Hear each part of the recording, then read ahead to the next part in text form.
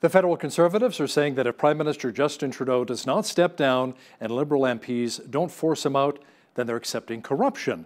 This, of course, is in reaction to the We Charity scandal, which has rocked the Hill. To talk more about it is political reporter Brian Lilley. Brian, the Bloc is even saying that Trudeau should step aside for Deputy PM Chrystia Freeland. Yeah, both parties, let's be honest with this, Hal, both parties playing a bit of mischief in politics with this.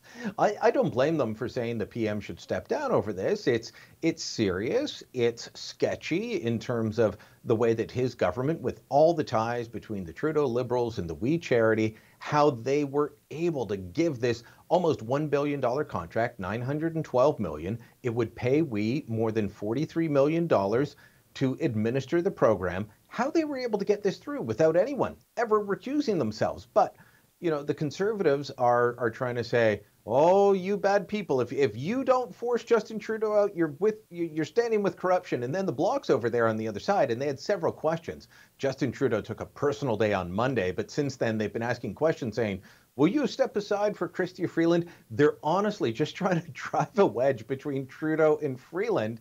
And, you know, as a political junkie, it is kind of fun to watch. I'll admit that. As for the We Charity scandal itself and how much Justin Trudeau's family and friends benefited, our PM really hasn't said very much. No, he's still trying to pawn this off on the what he keeps calling the professional public service or the nonpartisan public service. He's trying to say that, well, it wasn't really his government. You know, well, we didn't make this decision. They did. Those guys over there. Yeah, that's the ticket. It's a bit like an old Saturday Night Live skit. Well, look, we had testimony from Rachel Wernick, who's the senior bureaucrat on this file, last week. And she said clearly that We was pitching the government. Now, there's nothing wrong with We pitching the government on a proposal. The government shoveling money out the door. We wants to make a proposal. They probably should have registered to lobby. Turns out they have not. And that's another issue.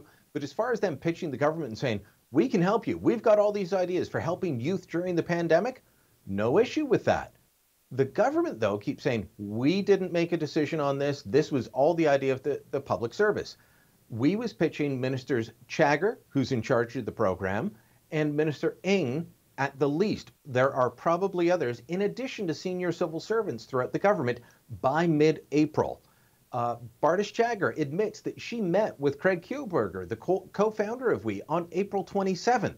Why is that important? That is 5 days before the government even mentioned the program in public. And on the day that the PM mentions it, Rachel Wernick, that top public servant, gets a detailed proposal sent to her by Craig Kielburger because he knew what was coming down the pipe. You know, you can't say that this is all on the public service when so many politicians are actually involved. Now, Brian, you've done a lot of digging into the real estate surrounding We and the Kielburger family. Now, your contention is that they have some odd transactions and really owe Canadians an explanation. Why is that? They owe Canadians an explanation because this is a family that has really rose to prominence through their charity and through their association with We. Now, not all the properties involved are or were owned by We. Some of them were owned by private companies set up by the Kielburger family, but often they were used by We or affiliated with We in some way. And some of these, in my research, what I found is that they sold below the assessed market value by the city. Now, I don't know how things run in Alberta, but if you remember from your time in Ontario, Hal, the city assessment of your property is normally well below what you could sell the place for or even what you bought it for. The city assessment trails the market value and is just used to determine what your tax rate will be. I don't know why it's like that, but it is. And when you're selling $1 million property for $250,000 or more, less than what the city assesses it at, that raises red flags. There are also a lot of transactions with family property where it goes from one family member to another, to another, to a numbered company. And, you know, in one case, the price went from 3.7 million to zero to 800,000 to zero again before ending up in the hands of a numbered company owned by the in-law of Craig Kielburger. And you're sitting there saying, okay, what's this about? And you can't just say, well, it's personal. We don't have to tell you. No, this is strange. I showed it to people who were involved in real estate for a quarter century, and they say, you know, I've seen a lot of transfers between family members, but this is odd. Now, there have been some questions raised as to paying people to volunteer, which essentially means it's not really volunteering, and the amount of money on offer could range from $5 to $10 an hour, which is well below minimum wage. What has the government said about this? Well, they've said it wasn't really a wage, and that's something that they tried to defend extensively at committee this week. But it's one of the reasons that groups like Volunteer Canada said they wouldn't participate with this once we said they would agree. We took on the contract and then said, oh, we don't know how to place people with volunteers. We're really good at engaging youth, but how do we place people? Let's ask Volunteer Canada to help out. They had several meetings. Volunteer Canada looked and said, wait, you're going to pay people? Oh, yeah. It's to incentivize them. Okay, but you're paying them less than minimum wage. Yet don't worry about that. Volunteer Canada stepped aside. At its best, it would be $10 an hour because you get a reward based on 100-hour of volunteer community service increments. So if you volunteer 100 hours, you get $1,000. That works out to $10 an hour. But Hal, if I went to a community group and I put in 190 hours, well, I'm still only getting $1,000 for that 100 hours. The other 90 hours doesn't count. Labor lawyers, the New Democrats, lots of volunteer groups have raised red flags and said, this is bizarre. Some charities have even said this puts us in a liability risk if we participate in such a program because we are effectively paying people to come out, but we're not paying them what the provincial minimum wage is. We're not following labor standards. This causes problems for us. The government has said, oh, no, you're completely misunderstanding. Just look the other way. I don't think that you actually can. Former Prime Minister Stephen Harper was recently quoted in a British newspaper as saying that Canada and the UK should not rely so heavily on China. Brian, this comes at the same time a poll says Canadians want less economic reliance on the Asian nation.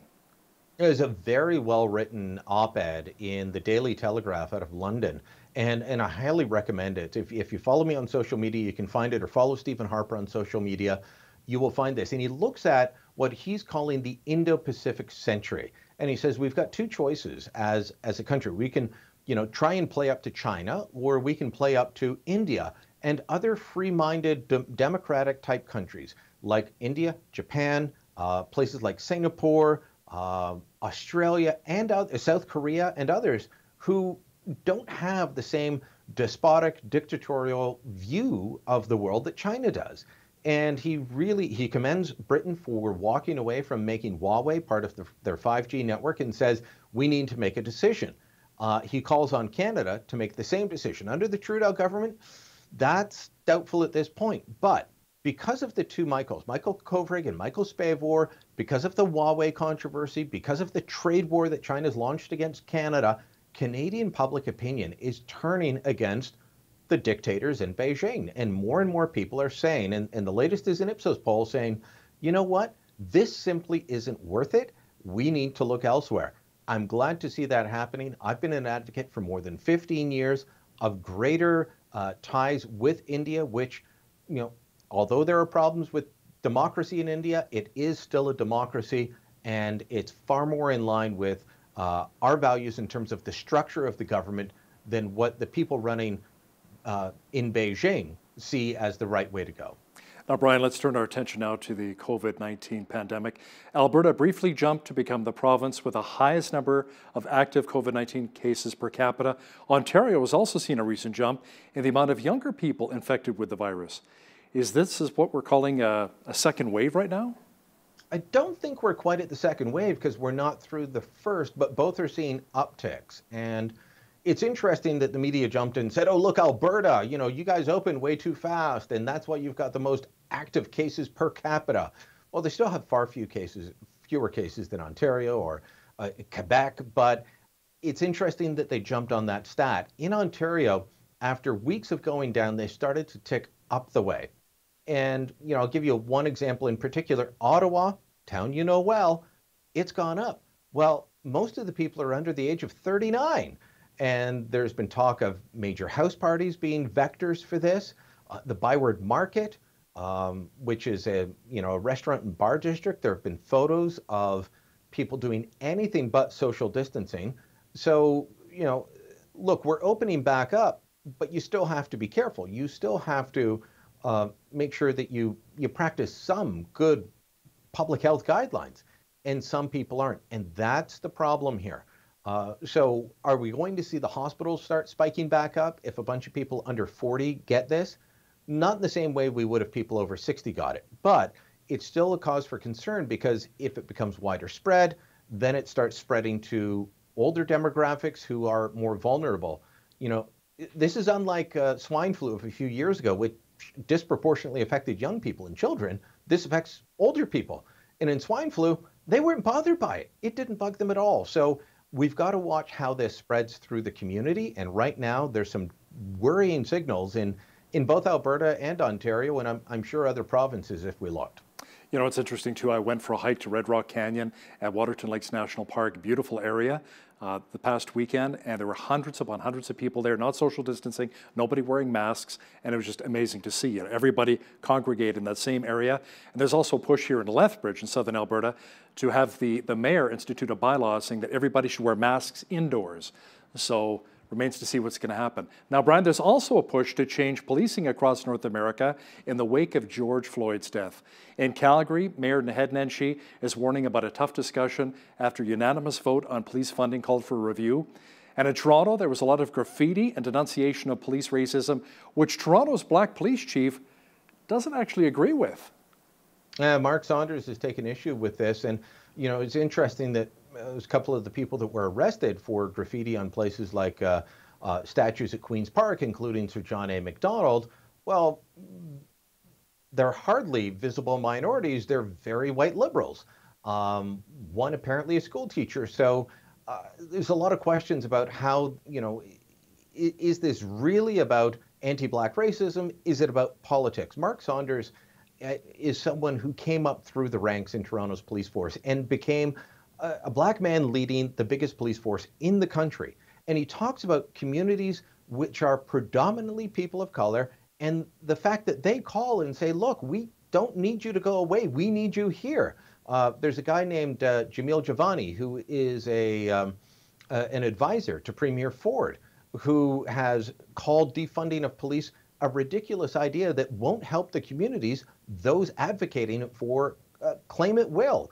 And in fact, many of the people advocating for this don't live in communities that are dealing with high levels of crime and violence. And those would be the first affected if we had a defunding movement. By the way, for anyone that thinks defunding just means cut the police budget a little bit, no, you need to listen to them carefully. There are some people calling for that, and that's a valid discussion. I've long been a critic of police budgets that go up every year without any thinking. But if you're just going to follow the defund police movement, you will find that some people want police gone completely. And that, I think, would be a disaster. Brian, let's talk a bit now about the federal Tory leadership race. We recently had Aaron O'Toole on our program discussing such. And then there's also Peter MacKay, Leslyn Lewis, Derek Sloan. What have you heard? Who are the main frontrunners right now? Well, right now it is still a main race between Aaron O'Toole and Peter MacKay. There is a path to victory, I think, for Leslyn Lewis, although it's a thin path. I don't see a path to victory for Derek Sloan. So there's two social conservatives in the race, Derek Sloan and Leslyn Lewis. Leslyn Lewis, if you're looking at the groups that back them respectively, she has more of the support of groups like the Canada Christian College, headed up by Charles McVety in Toronto. Derek Sloan, more the LifeSite News crowd. You know, it's not homogenous between either one of them, but generally those are the groups backing those two. But Leslyn Lewis has been able to break away from just being the social conservative candidate and has attracted more people through other issues in a way that Derek Sloan hasn't been able to. So is there a way for her to get in through the race? Absolutely. Peter MacKay and his team think they've got this sewn up on the first ballot. Simple fact of the matter is they've sold less than 50,000 memberships. From what I've been told by MacKay insiders, less than 50,000 memberships, there are 269,000 members. Well, unless, you know, there's a good chunk of those existing members backing you, you're not going to win on the first ballot. If Leslyn Lewis finishes high enough, she's hoping that Derek Sloan supporters go to her second, and that then maybe there's enough of a anybody but Peter or Aaron view to push her over the top. There are a number of people that I've spoken to who said, look, Aaron O'Toole, Peter MacKay, both good men, but neither one's exciting me. I'm voting Leslin on the first ballot. If enough of that happens, we could have what we describe in Ontario as the Bob Rae effect. I'm voting for Bob Rae out of protest. What? The NDP won? So that could happen here. Like I said, it's a narrow path to victory. Outside of that happening, it's a tough battle between O'Toole and MacKay, and we'll see, who of the three that have potential comes out on top. I wonder if people are willing to give Leslyn Lewis a shot as well, because she's not a professional politician that worked quite well for Donald Trump in the last federal election down in the States. So maybe they want somebody new and refreshing instead of MacKay and O'Toole, who are professional politicians, right? I think that she has benefited a great deal by the fact that a lot of this campaign has been a virtual campaign, and she's done very well on social media. She did not perform as well in the debates as a lot of people think. I'll cut her some slack on the French debates. French is, not her second language. She tried her best. But even in English, she didn't perform up to expectations. So she still needs some polish. She needs to become a better speaker. And if she wins, she's going to have a big learning curve ahead of her. But the fact that this has mainly been fought through, mail to your door or email or Twitter, that's helped her a lot, because she's tapped into issues that a lot of Conservatives feel the professional politicians just aren't talking about, or not talking about in ways that resonate with them. Political reporter and Toronto Sun columnist Brian Lilley, thanks so much for your time today. Thank you. On behalf of all of us here at BCN, I'm Hal Roberts. God bless, and thanks so much for watching.